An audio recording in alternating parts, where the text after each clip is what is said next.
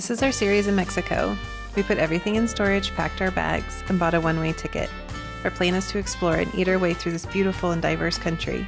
If you're new here, hit the subscribe button and the bell to get notified when a new episode drops.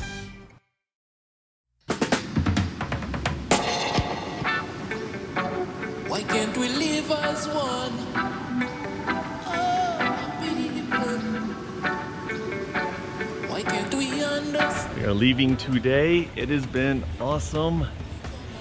And this place is really nice. I don't think we even saw like a fraction of what's here. So, but we have a little shuttle back to Mexico City, so no bus this time.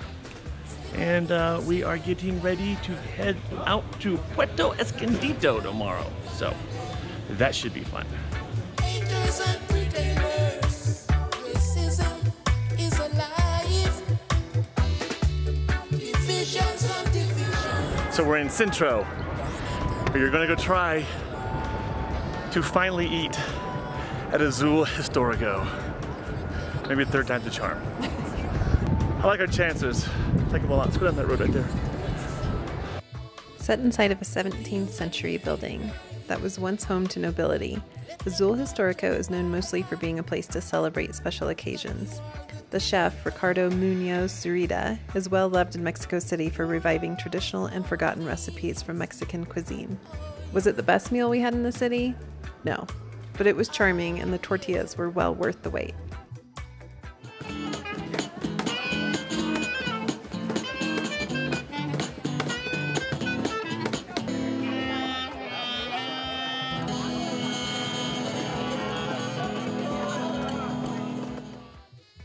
Good morning. Beach day. We headed to Puerto Escondido today.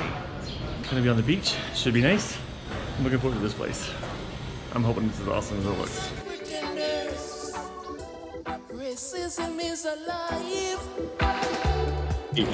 We just got dropped off at the Mexico City airport, and this airport looks amazing. It is nothing like the one we came in on. We came into the same airport. This is just a different terminal, and it's like calm. It's so nice. Clean. Yeah. I don't know. Terminal 2. Terminal 2. If you have a choice. if you have a choice. Terminal 2. Yeah. This place is awesome. Okay, made it through security, but They didn't like it at all. No, we'd take it all apart. Tripod. They were like going, yeah, you gotta check that. I was like going, too late. I've already checked my bags. Okay, obviously, because we're in security. Yeah, they didn't like the carbon fiber tripod. Whew. Oh well, we're through. Now it is time for the lounge. Headed to the plane. I think it's one of those we have to go outside and walk up the little stairs.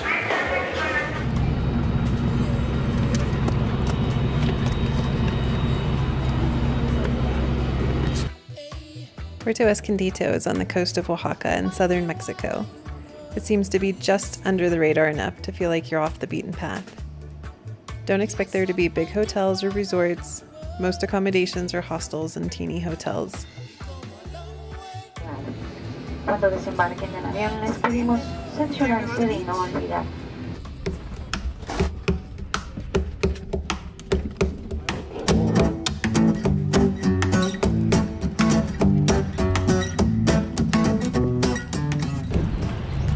It feels like it's the beach. It is humid.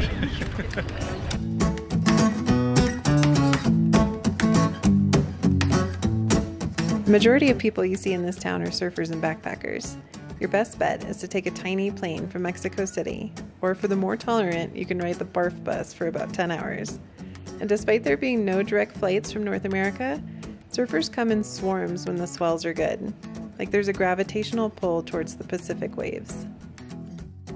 The Pipeline, which is what this area is known for, is on Zicatela Beach. This is for experts only. They have surfing competitions, and you get to watch some real talent and some big spells. The season was just getting started when we arrived, and generally goes from about April until September. Although if you're not after the Pipeline, I would go in the winter before the mosquitoes get too bad. More on that later. And there is one main drag that runs the length of Zicatela Beach, and it's filled with restaurants and surf shops.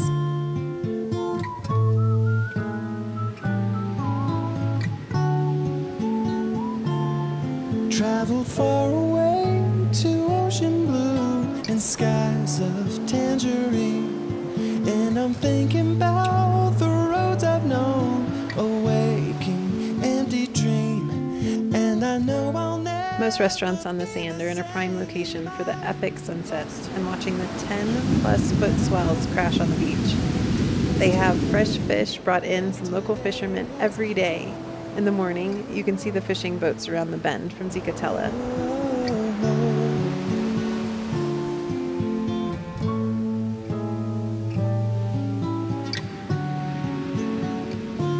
I think it's our favorite restaurant here. If you come, do order the guaxiningo, which is a grilled red snapper, and it's actually made in a VW bus in the front yard. It's so delicious. Legend has it that pirates once kidnapped a young woman that eventually escaped. They then called her La Escondida, which means hidden one. After a long time and having never found her, the name stuck, and the port town became known as the Bay of the Hidden One. And lucky for those who visit, it's still somewhat hidden from the crowds.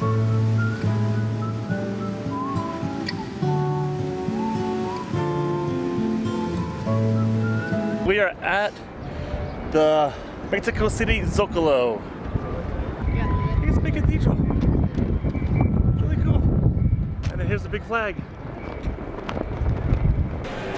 What are you doing back there?